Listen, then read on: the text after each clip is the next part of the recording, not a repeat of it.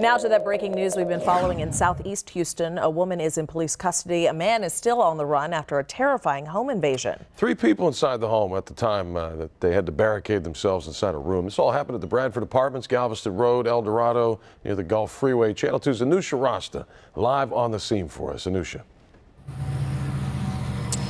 Owen and Rachel, the 3 people who were inside the apartment when that break-in happened reportedly told police that they saw a person in dark clothing coming into the unit through a sliding glass door that they say was not locked. Now here's some video of the area once police got here this morning. This incident, we're told, happened just after 1:30 this morning. Now a woman here told us that the 3 people who were in the apartment are actually her family members, and she drove here from League City once she found out there was a break-in.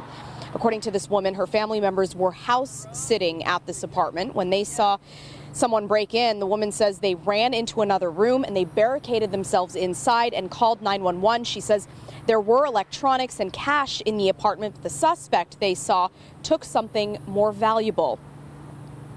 Taking my niece's car because she had one of those beepers on it.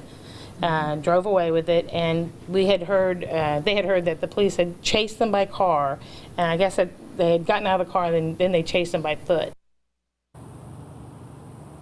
And again, you're back at your live. You're looking at the apartment complex where this incident, we're told, happened. We're told police have since gotten that stolen car back. Houston police tell us there were 2 people involved in the break-in, a man and a woman. They have not identified the pair to us, though.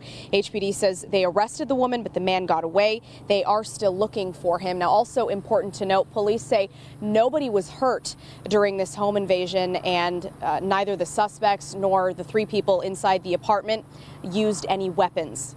Reporting live in southeast Houston, Anusha Rasta, KPRC Channel 2 News.